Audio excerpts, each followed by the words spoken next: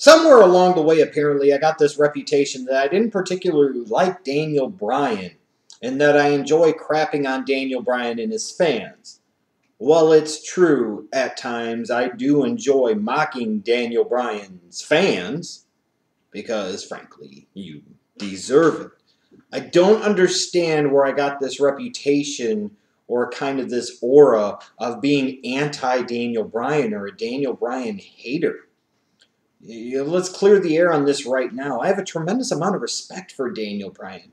Here's a guy that's paid his dues. Here's a guy that's worked his ass off and fought his way to the pinnacle of the business, the very top of the top.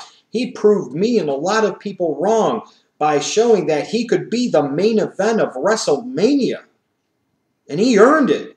Got himself to a point where he was over as anybody in the freaking company. Just because I don't flip for every one of his flips and I don't wig out for every one of his kicks doesn't mean that I hate the guy. Doesn't mean I have any problems with him at all. Just because he doesn't really appeal to me doesn't mean that I don't think he should be a top star in the WWE. I believe in fact, in multiple instances, on multiple occasions, I have asserted that he is a top guy for the WWE, and I've been saying this for a couple of years now, I believe. So I don't understand where, again, I got this whole notion about me that I hate Daniel Bryan. I don't hate Daniel Bryan. Frankly, in today's WWE, as lacking as this company is for stars, they need anybody that can elicit the proper type of freaking reaction. And no, John Cena and the crap that he gets week in and week out is not the proper type of reaction, no matter how many sheep or shills for the WWE try to tell you otherwise. Daniel Bryan gets one of the purest babyface, good guy reactions that company has had in quite some time. And it's something they badly and desperately need. And on the road to WrestleMania 31, where so many of you seem to be just content with Daniel Bryan playing second fiddle, not only on the show itself, but even in the match that he was going to be involved with, I believe it was me that was saying, no, this is bullshit. The guy that for months was talking about he would have Daniel Bryan wrestle Seth Rollins and actually beat Seth Rollins at WrestleMania 31. I'm the one that was sitting there and saying, this is bullshit. You should expect better for Daniel Bryan, and you should demand better for Daniel Bryan. But again, I'm the one that hates on Daniel Bryan. I'm the one that doesn't like Daniel Bryan. Just because I point out some things that are clearly evident to me pertaining to Daniel Bryan, and in particular how his character is utilized by the WWE, doesn't mean that I hate the guy.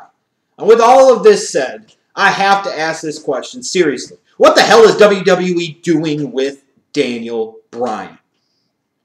It's one thing that you brought him back for the Royal Rumble and then treated him like an afterthought. You know, why bring him back just to do that? And then you put him in a situation where he's just sitting there trying to help out Roman Reigns and put over Roman Reigns at a time where you need to really kind of establish Daniel Bryan, frankly. And then you get to the point where now that you've had him put over Roman Reigns at Fastlane, you don't really know what the fuck you're going to do with Daniel Bryan. So instead of featuring him like the top guy that he is, you sit there and throw him into this schmoz of an IC title ladder match where, again, there was more emphasis and focus placed upon our truth, than Daniel Bryan.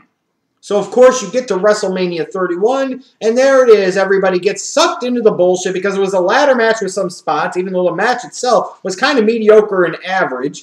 And Daniel Bryan wins, so that instantly makes everything all great and awesome. Well, no, the fuck it doesn't. Because, as I talked about shortly after WrestleMania, Daniel Bryan is going to be a forgettable IC champion. And everything that I've seen heading into WrestleMania, at WrestleMania, and now post-WrestleMania indicates to me that I'm going to be 100% correct about this, regardless of what you want to think about it. Newsflash, just because you like the guy doesn't mean that everything that he's involved with is freaking star-spangled awesome. There are many things about Hogan's career and many pieces of his work that I don't particularly care for. Pretty much everything involving The Undertaker being the American badass I despise. But everything with Daniel Bryan just has to be freaking awesome. No, it doesn't, because everything they've done with Daniel Bryan to me post-WrestleMania 31 has been bullshit. Now, don't give me this excuse of, oh, he's got the neck problems and they're trying to protect him and that's why they're not featuring so much. If you had those concerns now, you probably had those concerns a couple of weeks ago. Henceforth, why the fuck did you put the belt on Daniel Bryan to begin with? Now, you went there. You made that decision. Don't give me this bullshit that you can't feature this guy like a star, that you can't feature this guy like he freaking matters because he's hurt. I remember years back, Austin broke his freaking neck at SummerSlam. And he did some of his best work ever. And the whole build-up to him coming back to full-time active competition. There are so many freaking things you can do with Daniel Bryan that doesn't involve him having to wrestle a match that would actually make the IC title mean more, but they don't freaking do it. I mean, for Christ's sakes, Daniel Bryan was utilized this particular week on Raw to advance a storyline involving Kane. And that was it. A short, crappy backstage pre-tape for your Intercontinental Champion. If this was how you were going to feature Daniel Bryan, then why didn't you just freaking make Luke Harper the IC Champion again at WrestleMania? Because at least it looks like he has some type of real story with Dean Ambrose heading into Extreme Rules. I mean, seriously. Why would the WWE make this guy their IC champion with part of the purpose being they want to raise the prestige and the profile of the freaking belts if they're going to go out of their way to feature him as a second-tier type of second fiddle talent? Why in the hell would you do that? The WWE knew what the fuck they were doing this week in London. They intentionally didn't bring out Daniel Bryan for something big. They intentionally threw him into that half-assed backstage pre-tape segment because they knew the type of reaction that Daniel Bryan would get, and they didn't want that on their television. And you'll be damned to prove to me that anything other than that was clearly the case. Don't give me this spin about injuries. Don't give me spin about this bullshit. The WWE intentionally tries to hold this guy back. And while I've said before that I don't believe he should be the #1 guy in the company, I don't think this is a way that you should treat one of your top 3 to 5 guys in your freaking company on your freaking roster. And to me, beyond question, he is one of your top 5 or top 3 guys on your entire freaking roster. And you are using him as a plot device for Kane and his internal struggle. Kane! If you're going to treat the IC champion, namely a guy like Daniel Bryan, like he doesn't freaking matter, then you might as well take that belt that doesn't freaking matter and put it on a guy that doesn't freaking matter. Part of the purpose of putting that belt on Daniel Bryan is to make him matter and to make that title matter and the people that he feuds with and work with freaking matter. For Christ's sakes, on this week's Raw, Fandango, who jobbed in short order, was more strongly and prominently featured than Daniel freaking Bryan, your Intercontinental Champion. Please do not tell me this is good. Please do not tell me this is anything other than incredible bullshit. And I know I'll get some of you wise asses that'll sit there and say, well, they're featuring him on SmackDown and whoop-de-woo! So the guy isn't featured on Raw at all. So we put him on the second-tier show that gets half of the audience, and that's supposed to make his title reign mean something. That's supposed to be significant. No, again, it's making his title reign forgettable. There are lots of people like me who watch Raw that don't watch freaking SmackDown.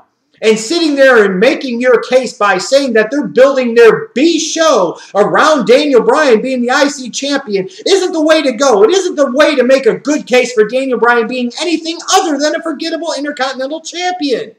Because he clearly is going to be. For Christ's sakes, I even had to look to realize that he's facing Wade Barrett at Extreme Rules. And hell, based off of the way things are trending, they might have Wade Barrett freaking beat him. You're making him the featured attraction of your B show that half of your Raw audience watches. And that's a good thing? No, that's not okay. That's bullshit. Fandango was featured more on Raw than Daniel Bryan.